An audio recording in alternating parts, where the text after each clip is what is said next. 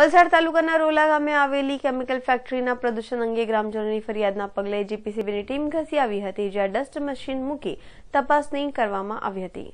વલસાડ તાલુકાના રોલા ગામે આવેલી કેમિકલ ફેક્ટરીના પ્રદૂષણ અંગે ગ્રામજનોની ફરિયાદના પગલે જીપીસીબીની ટીમ ખસી આવી હતી, જ્યાં ડસ્ટ મશીન મૂકી તપાસણી કરવામાં આવી હતી। વલસાડ તાલુકાના રોલા ગામમાં છેલ્લા 1 વર્ષથી શ્રી સોલ કંપની દ્વારા કેમિકલ ફેક્ટરી સામે ગ્રામજનોમાં વિરોધની લાગણી ફેલાઈ છે।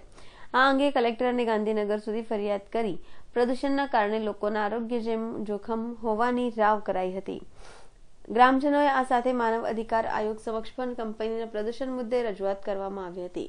કંપનીના પ્રદૂષિત વાતાવરણના કારણે સ્થાનિક રહીશોના આરોગ્યને નુકસાન થતું હોવાનું જણાવી કાયદેસરની કાર્યવાહી કરવા માંગ કરવામાં આવી રહી છે। જીપીસીબીને ગ્રામજનોએ કંપનીના કારણે થતા પ્રદૂષણની તપાસ કરવા માટે પણ રજૂઆતો થઈ હતી, જેના પગલે જીપીસીબીની ટીમ જીપ લઈને શનિવારે રોરા ગામે આવી પહોંચી હતી, જ્યાં મશીન મૂકીને તેની તપાસની કાર્યવાહી હાથ ધરતા ગ્રામજનો ભેગા થઈ ગયા હતા।